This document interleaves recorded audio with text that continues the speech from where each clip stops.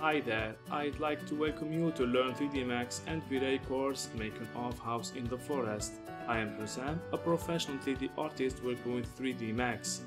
The course walks you through the entire creation process. We are going to create several 3D objects like walls, windows, frames, using spline and poly modeling techniques. After that, we take advantage of vray tools to create materials and lighten the scene. Finally, with Photoshop, we add the sky and other adjustment layers like contrast, filters, lens flare, and glow effect. At the end of this course, you will be able to create perfect 3D images. So let's get to it, and I will see you in the next lesson.